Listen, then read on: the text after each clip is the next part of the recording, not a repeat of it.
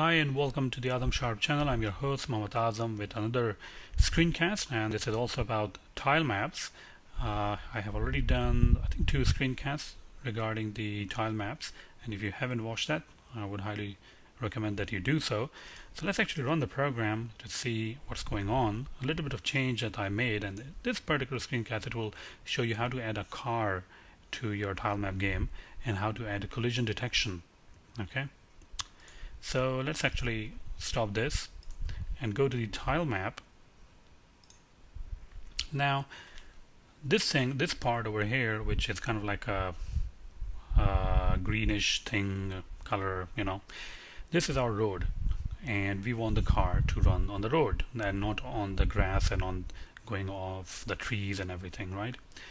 So I've added this meta layer, which is a let me actually close my Twitter account.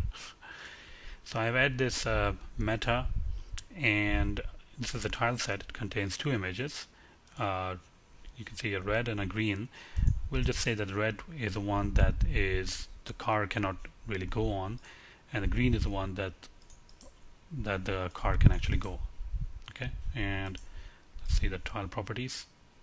Collidable false. Okay, so what I have done, instead of painting different areas of the tile map of where the car cannot go, I painted the area where the car can go, okay, and which will be the road, and this is the road. It's going on and on starting from here. Okay, so this is the road on which the car actually runs. So I painted this with this tile map, and this is a opacity, so you can actually see what's going on actually behind it. But what I did, I just painted it. Oh wait, okay, I think I painted it with this one. So you can paint the whole thing, okay, and I don't know why the color is different, but anyway, and you give it this a property like a tile property, collidable false, okay, because you cannot really collide with the road. This is the place where your car will actually run. Okay, so you give it this a property collidable false, which means that the car can run on the road. Okay, save it and then import it on in the project, which is this one. Okay, and you can see these properties are actually exported also, collidable false. So now we need to do a couple of things. We need to add the car, and the car is our CC sprite. So I'm just going to say self.car CC sprite, and sprite with a file, and I think the car is called car.png. You can put the car anywhere you like. Okay, the car.position equal to CCP, we'll just say screen size dot width divided by 2, and screen size dot height divided by 2, kind of like a center of the screen. Most probably you don't want to put the car in the center of the screen. Okay, and since we have exposed the car property, car as a property, and then add child, and then we'll just say self.car. Okay, let's run this and see what do we have.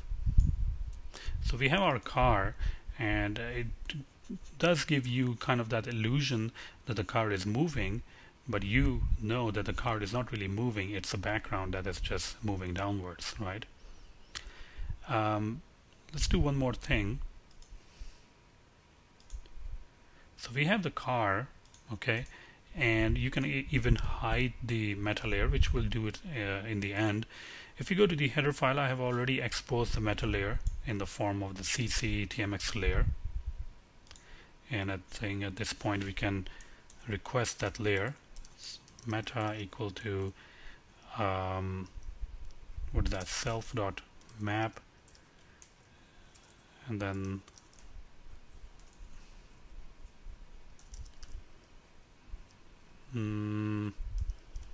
that's kind of weird. I thought it was layered by name.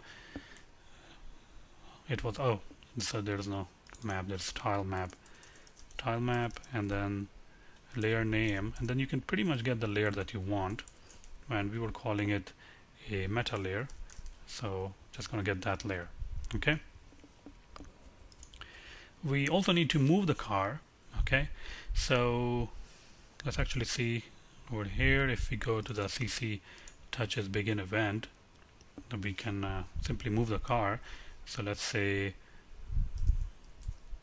self.car.position equal to location.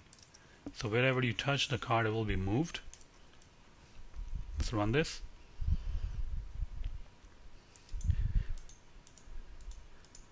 And that doesn't feel right. So we can have the action doing the job for us. We can say self.car run action, and then cc move to, and then action with duration. Let's say it's going to take 0.6 seconds, and the location that it's going to move to will be mostly the x coordinates are changing, so I'm just going to say location.x, and the y will be the same. So self.car.position.y. Okay, let's run it now. So you can see that the card is now moving in a left or right position, but I can actually go over over the trees and everything, which is not right. For that, what you need to do is you need to find out where you have that, whether you can move to the position or not. Okay, let me see if I already have the method that is added. Okay, I'd have that. Here we go.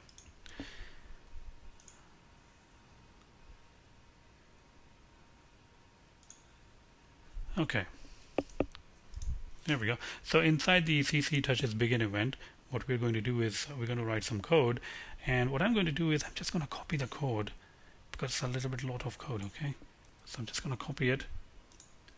Hope you don't mind. Alright, so here's a little bit of code. Alright, so tile coordinate for position. Now this is a custom method.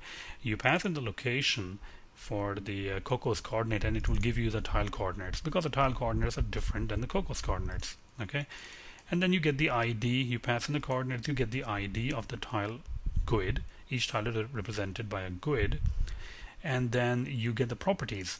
And if you find a property collidable, and if that particular property collidable has a value false, then you say, okay, let's not increase the speed. Okay, you can move on. Okay, so that's the only reason that you will move, that if a person clicks on a, so oops, it's actually still moving.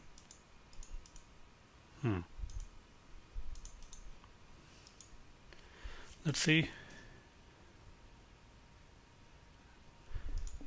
That's kind of weird. Collidable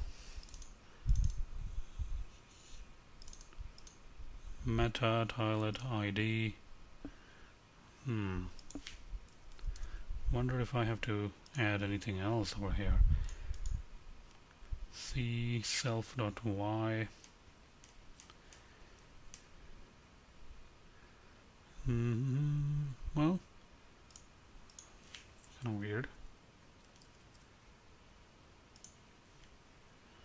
Yeah, looks okay to me. I don't know why it's moving. It has to go over here. It has to get that location, tile coordinates. Let's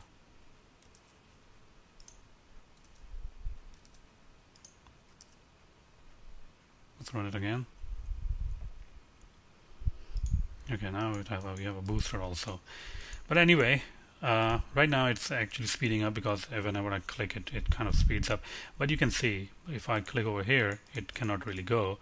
If I click over here, it cannot go, but it will only go if I click on the road. Okay, and yeah, this is like a booster thing going on. Okay, that's pretty simple to actually implement. How did I get the tile maps to be hidden over here? Because you cannot see the meta tags over here. Pretty simple. You can just go to your init, where it is, and this is a Camtasia is running tremendously slow, and you can self.meta are visible to no, so that the meta tags or the meta layer will not be visible. So that's pretty much it. So in this particular screencast, you learn how to add a car to your tile map game and how to restrict the object or the car to move in a particular positions, particular location, and not the other locations. Hope you like it. Thank you very much. Stay tuned for more.